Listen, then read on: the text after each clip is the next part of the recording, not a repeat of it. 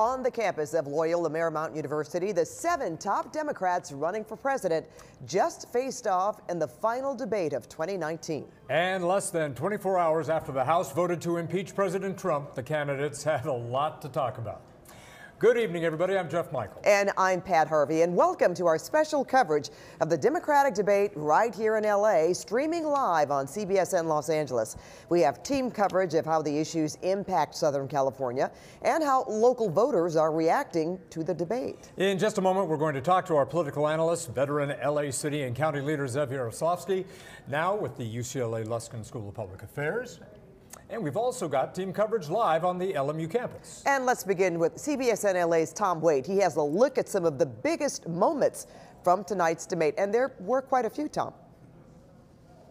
Yeah, absolutely, Pat and Jeff. There were some very fiery exchanges between the candidates. The night started with the candidates attacking Donald Trump for being corrupt and deserving impeachment. Then they got to some of the more important issues facing voters here in California, including immigration.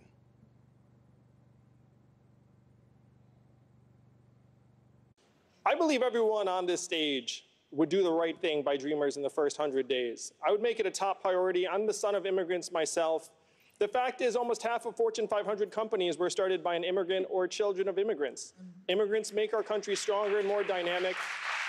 And immigrants are being scapegoated for issues they have absolutely nothing to do with. Day one, executive order, restore the legal status of 1.8 million young people in the DACA program.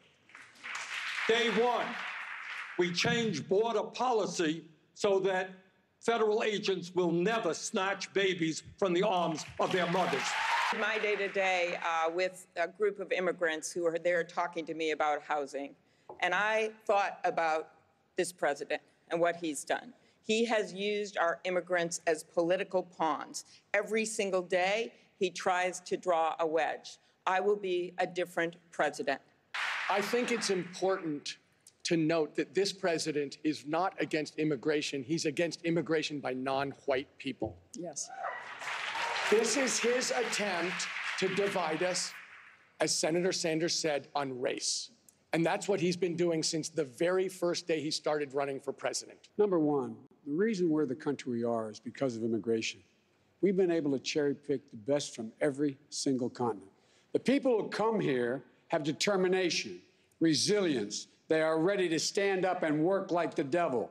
We have 24 out of every 100 children in our school today is Hispanic. The idea that we are going to walk away and not provide every opportunity for them is not only stupid and immoral, but it's bad for America. They are the future of America, and we should invest in them. Everybody will benefit from it, every single American. And they should have a fast track to citizenship. And something you may have noticed, this was a much smaller debate stage tonight. Only 7 candidates were on stage, and that's because of rules for this debate having to do with how many donors the candidates have and also having to do with polls in early state polls and also polls nationally. So that kind of determined how many of the candidates qualified for the debate tonight. Another thing we were looking out for, Pete Buttigieg and Elizabeth Warren. How would they go after each other? The two of them have been publicly feuding in recent weeks. Take a look here. The mayor just recently had a fundraiser that was held in a wine cave full of crystals and served $900 a bottle wine. Think about who comes to that. He had promised that every fundraiser he would do would be open door, but this one was closed door. We made the decision many years ago that rich people in smoke-filled rooms would not pick the next president of the United States.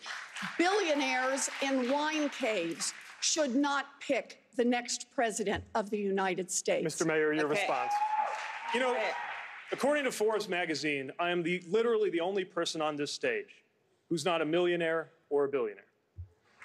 So if this is important, this is the problem with issuing purity tests you cannot yourself pass. If I pledge never to be in the company of a progressive Democratic donor, I couldn't be up here. Senator, your net worth is 100 times mine. Now, supposing that you went home feeling the holiday spirit, I know this isn't likely, but stay with me, and decided to go on to PeteForAmerica.com and give the maximum allowable by law, $2,800. Would that pollute my campaign because it came from a wealthy person? No, I would be glad to have that support. We need the support from everybody who is committed to helping us defeat Donald Trump. Senator Warren, I'd like to give you a chance to respond. I do not sell access to my time. I don't do call time with millionaires and billionaires. Sorry, as of when, Senator? I don't meet behind closed doors with big dollar donors. And look, I've taken one that ought to be an easy step for everyone here. I've said to anyone who wants to donate to me, if you want to donate to me, that's fine. But don't come around later expecting to be named ambassador, because that's what goes on in these high-dollar fundraisers. And a lot more fiery exchanges there and a number of major issues discussed, including climate change and also race. On the debate stage tonight, there was only one person of color on the stage. It was Andrew Yang.